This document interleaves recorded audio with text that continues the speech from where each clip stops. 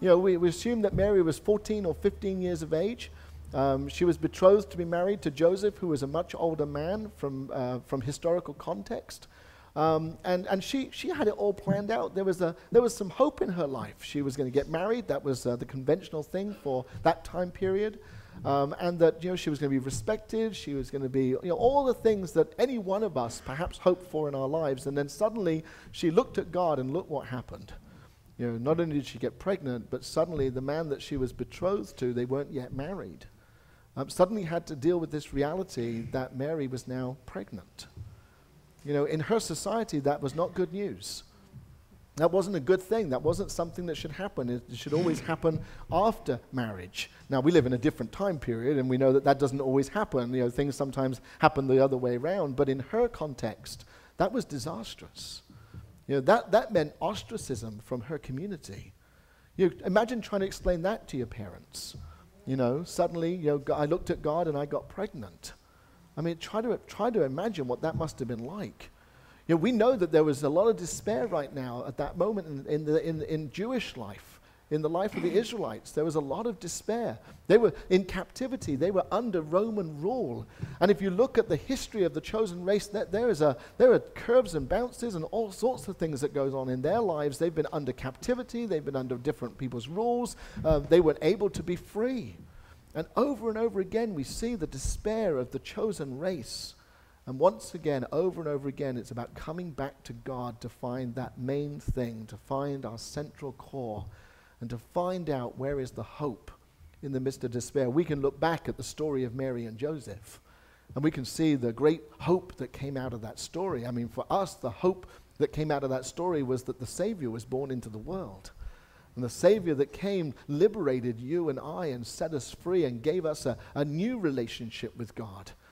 And the hope that comes out of the story is that there is an inclusive God that wasn't just for the chosen ones, but came to expand that vision and to increase God's dominion. So we can look back at that story, but when you're in the middle of it, it's hard to find your hope in the midst of your despair.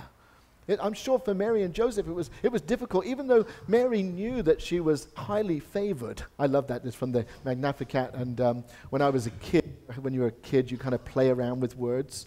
Well, I used to call Mary the highly flavored gravy from that song. Okay. See what happens.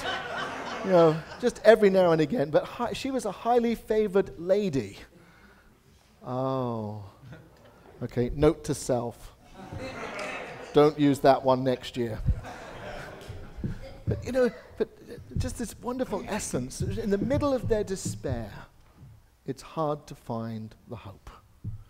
And for you and I, in the middle of our crises, in the middle of the mire that we find ourselves in the middle of the mud, in the middle of the sticking moments of our lives, it's really hard to find the hope. It's hard to see a way through. It's hard to find and to think that tomorrow might be better. Often as Christians we use that wonderful cliche, this too shall pass. How many people have told you that when you're in the middle of crisis? It doesn't help.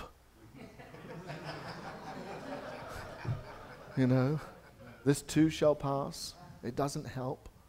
I mean, it's nice, and I know from the person who says it comes with every good intention, so I don't want to judge that. But the reality is sometimes it's going to pass, but you wish it could pass a lot quicker than perhaps the moment that you find yourself in. One of the great things is that the stories of our lives is that we can look back and we can see that we do get through circumstances in our lives. There will be an end to this economic recession. There will be an end to poverty. There will be an end to homelessness. I don't know when, but I know there will be because we are the hope carriers into the world. That is the gift that Jesus gives us today in this year 2009. It's that Jesus gives us the opportunity to be the hope bearers into the world. Reverend Dana Cagle celebrated communion this morning at the 9 o'clock service, and she said something incredibly powerful and profound, and I'm going to use it if that's okay. It's plagiarism, but at least I'm honest about it. What she said at the 9 o'clock service as she was celebrating was she reminded us that Mary, the one who was, full of joy but full of despair, all of those emotions going on in her own body, she was the first one to actually accept Jesus into her life. The first one to accept Jesus fully and completely into her life.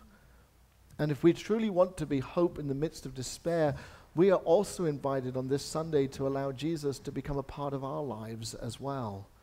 But not the Jesus of 2,000 years ago. The Jesus that is born again in each and every one of us at this season of Christmas. The Jesus, the values of Jesus, the life of Jesus, the hope bearer of Jesus, that not only set the people free 2,000 years ago, but who offers us the opportunity to be set free again today. Set free from the worry, set free from the trauma, set free from the crisis, set free from whatever it is our circumstance. But more than that, we also get then to be the hope bearers for others, the folks who surround us, and not just with words, but in action, to actually be hope bearers. Gary and Jeff brought hope to that village.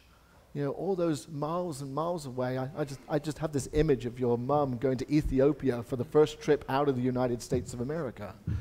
But bringing hope to those villages, thousands of people.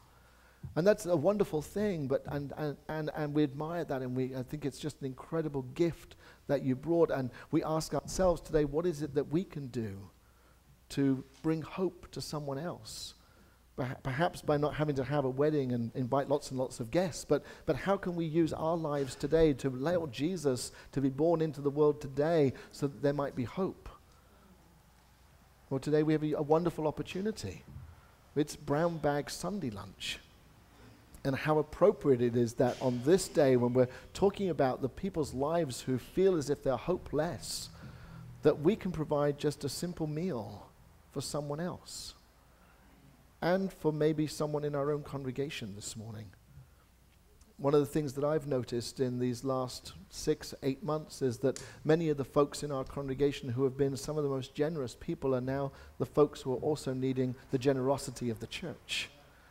And I'm asking us now to reach out. I received a phone call from one of our congregation this week, and I think it takes great courage to be real about your life. I think it takes real courage to reach out, because we're all proud. Let's be honest about it. We don't want everybody to know all of our details. But I knew he'd got to almost the end of his line, and he said to me, I'm down to my last pot noodle. And I didn't know I would ever have to ask you for help. And I want to tell you, sisters and brothers, it gave me hope that we as a church were able to take food from our food pantry and to deliver it to his home. And it gave him enough food for at least another week. And we'll continue to do that all the time that we've got food in our food pantry, because that's what bringing hope looks like in the world. It's not just the words, it's the actions that we get to offer. That's the hope that we get to bring. And you can be proud of the way in which you get to be hope givers, not just personally, but collectively as a church. That's what church is really all about.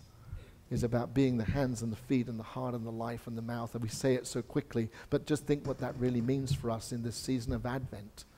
That we get to allow Jesus to be born in us today.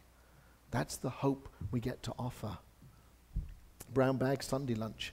Opportunity for us to create sandwiches and to take them down to Skid Row and to the San Fernando Mission and other places. Yeah, we're not able to feed every single person, but we're able to offer something.